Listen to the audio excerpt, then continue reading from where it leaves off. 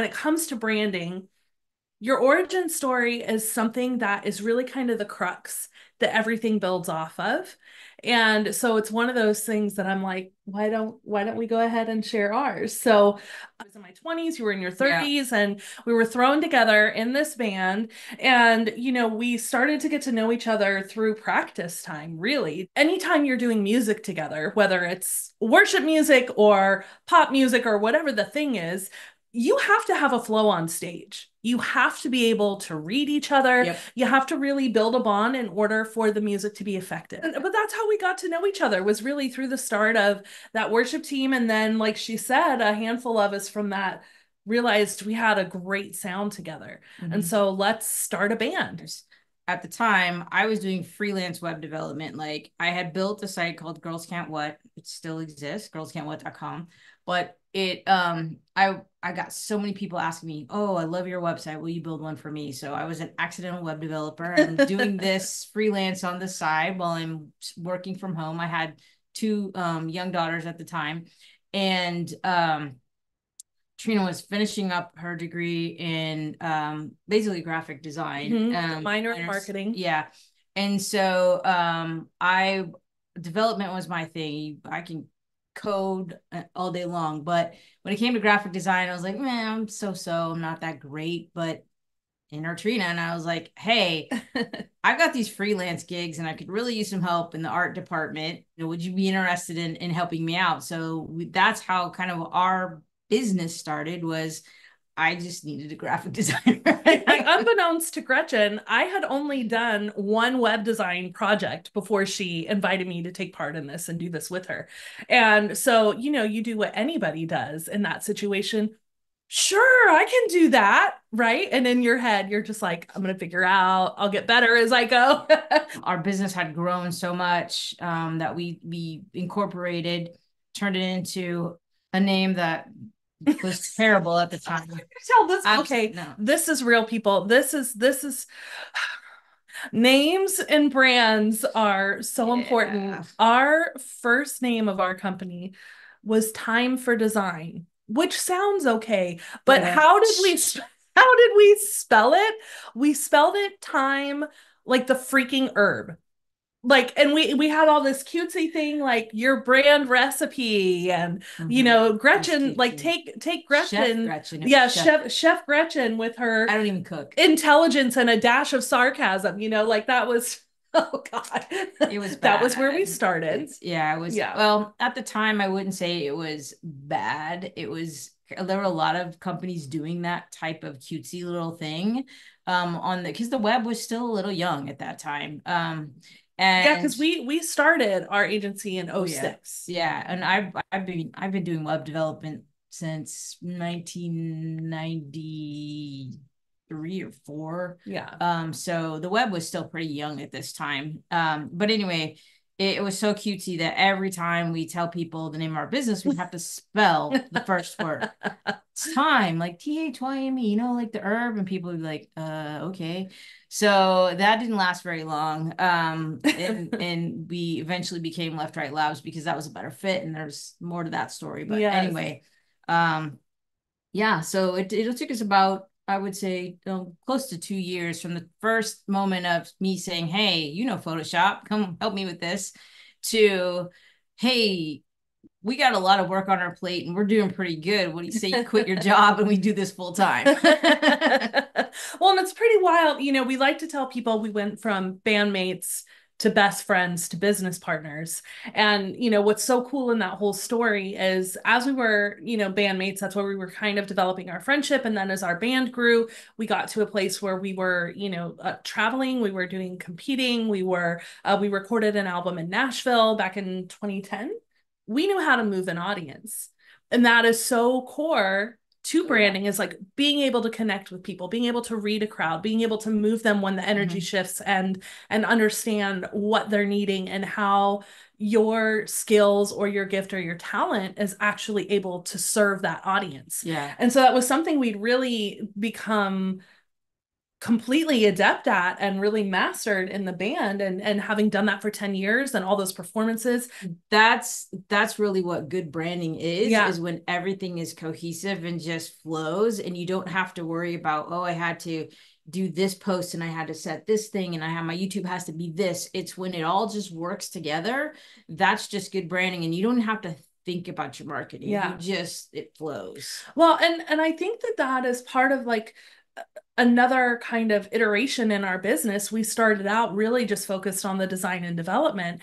And as we grew, we wanted to do more and more brand strategy with each other, because with our clients, because, as Gretchen is saying, like, it's really getting to know one another, being able to flow that way. That doesn't happen if you don't have a plan. So it's so fun to look back and see like how these steps led to the other. And it's the same thing when it comes to building your brand and thinking about how does your origin story flow into the brand that you're building, and why you're passionate about what you do and how it's going to impact other people. Because then that trickles down, like when you figure that out for yourself here, it trickles down into, well, how does that play into the products and the packages that I create for people? How does that play into the way that I connect with my audience? There's a lot of branding agencies that have an approach of, they want to be very high level. They want to maybe intentionally kind of speak over their audience's head to show authority. That's not the way we like to do it. We are used to moving with an audience, to directing an audience, to feeling exactly where they're at, and to going like, look, I see you. I understand where you are. I know you, and I'm going to move with you, and I'm going to guide you to where I can see you need to go next. And I think that that is so ingrained in the way that we dive into brands with our clients. For us, our favorite kind of client is a thought leader, like somebody who already has a stage, they have an audience of their own, they understand the skill of moving that audience. But what they're looking to do is, how do I make that pivot when it needs to go to the next level without having all the normal levels of communication? And because we've worked so well together for so long in the band, and you have to read those silent cues, we're so good at that. Like that, I would say, is really one of our superpowers when it comes to branding, because a client comes to us, and if we're going to work with you, like, we're going to drink the Kool-Aid. We're going to read your books. We're going to follow, what you've done on social media. We're going to be following what you have done, in writing or on your website. We're going through all of it, and we're going to want to know you at every level. And so then that really plays into the way that we approach your brand and the way your audience needs to connect with you. So I think that's so fun. But I feel like over the years, with any brand, with any company, you're going to have your ups and downs. And so when you can know your own origin story, and you can really remember, why are you doing this? Why does this matter to you? That fuels you and keeps you moving forward. And it's going to keep you focused every time you need to iterate your brand. Because the longer you've had your brand, I mean, we've had our company for 18 years now. So let's talk about the ways that that has evolved and changed over the years. When we started, a lot of what I was doing was basically order taking. People would be like, hey, I like your website. I want kind of the same thing, but here's what I want. And I would just be like, okay. And I would make it for them. And that was it. That was just make the site and move on.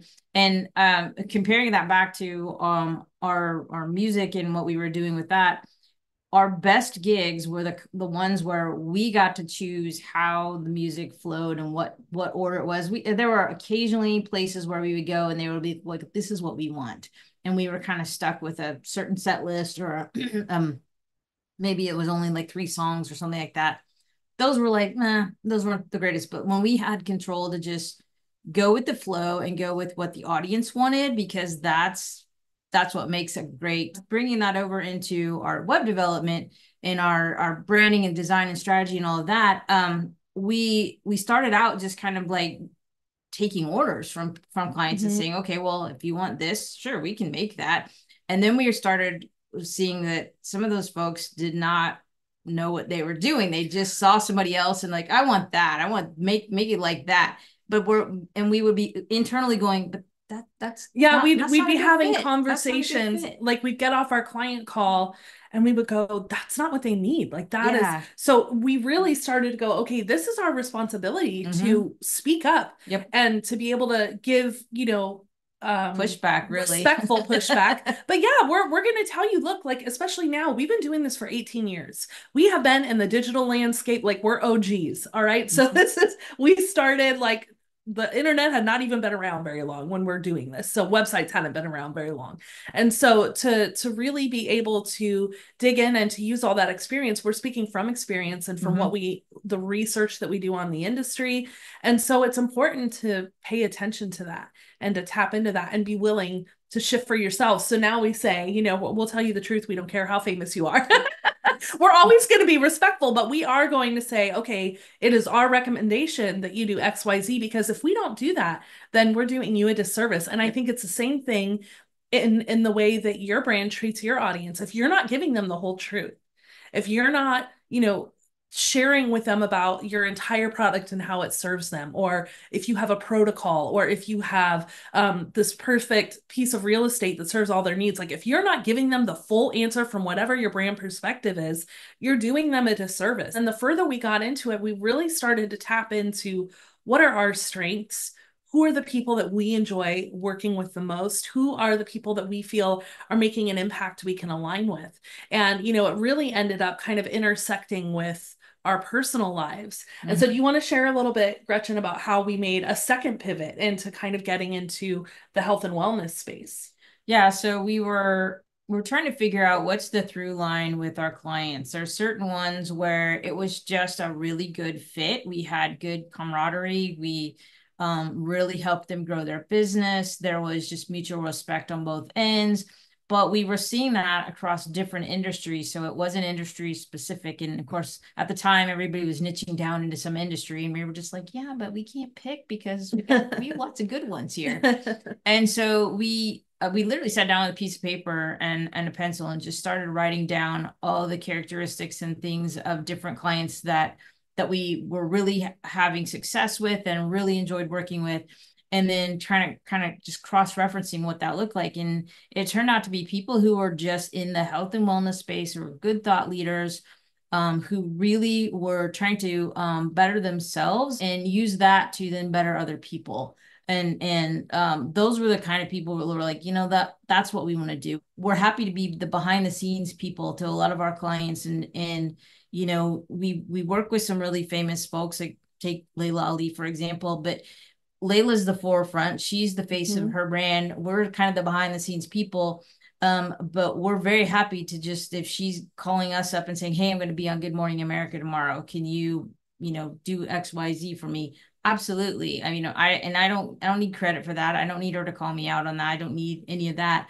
But the through line on that is people who are genuinely out to help other people. Those are the clients that we want to work with. And we find that those types of clients are the ones that, we have the good camaraderie, we have that good rapport. And those are the ones that I'm excited to get up in the morning and help, because I'm actually I'm part of their mission. And I think that's a super exciting thing. Yeah. Yeah, it definitely is. Well, so we started with that pulse in a paycheck effect. And then we really started kind of niching down to who are the people who are focused on serving others. And what that kind of turned into for us was really a lot of them were in the health and wellness space or nonprofit. So health and wellness is broad, right? I mean, this means it was everybody from psychologists, therapists, somatic healers, nutritionists, fitness professionals. I mean, it really kind of runs the gamut. And so that has been our heartbeat for quite a while now. And we've had kind of some personal stories that have flowed in with that. I actually lost my mom to diabetes and heart disease back in 2015. And so that was one of those moments that we already had quite a few clients in the health and wellness space at that time. And so we kind of had a conversation about, like, let's double down. What if, I can't be the one on the platform teaching you about, exact health and wellness techniques, but I can use my branding powers for good. I can use my ability to connect with an audience and to understand what they need emotionally, and for you to understand, what systems are needed and the way that the user experience should be crafted to reach those people. That is how we can use our skills to support people like that. So, that's been really incredible. And even since then, I really feel like our niche now is really focused on thought leaders. And so we still have a lot in the health and wellness space, but we also have a lot in high level business sectors. We're talking about business mastermind groups or, attorneys or realtors, like, finance advisors, people that just kind of run that gamut. But really, what they're trying to do is they're saying, we're taking our skill and we're putting heart behind it. Like we have a real mission and a real passion behind the way we want to get our message out there and who we want to impact. And so I think that's why for us, unforgettable brands are something that is so important. And, I think our favorite ones to dig into are really rebrands, people that need to come in and start over or make a pivot or just kind of scale to that next level. And that's something we really resonate with because of our story, how we got started, how our business iterated over the years, how we got more and more confident and concise about who we want to serve. And so it's been such a blast to be able to help people think about a rebrand. There's so many moving parts. We're Left Right Labs. So it's the left brain coming together with all of the systems, that engineering mindset, the real kind of finite ways of looking at things. It's the right brain who's thinking about how you're going to connect emotionally with your audience. How can you carry the story of where you've come from into where you're going and find that golden thread, that through line that's really going to carry your brand to that next level? And more importantly, how do you speak to the top tier of your audience that you've already built? Because most of our clients, they already have large platforms. But when you make a pivot like that, you don't have to take everybody with you. They're still going to follow you because they love you. But maybe you're wanting to create new high ticket products. Maybe you're looking for an opportunity to pivot completely in your field. That's what we're best at doing. It's like, okay, let's dig in, let's craft those conversations. Let's really think about how we can make that all fit together. And I think it really goes back to our days on stage, pivoting between songs, reading an audience, adding in things that weren't even in our original set and just doing it at the drop of a hat. And I think it is not your job as a thought leader to figure out how the heck all those little pieces are going to fit together. Find the team that can do that, the team that wants to speak your language, the team that wants to help you find that through line and has the organization and the systems to help you do that, to have a rebrand that's going to flow simply. So that's a little bit about our origin story. Of course, you could ask more things. We'd love to hear, your questions and your thoughts in the comments. And if this resonated with you, how have you pivoted over the years? How have you seen your brand move? What are your questions about branding and rebranding? We'd love to know. Well, I'm Trina. And I'm Gretchen. And we're Left Right Labs. Talk to you soon. Bye.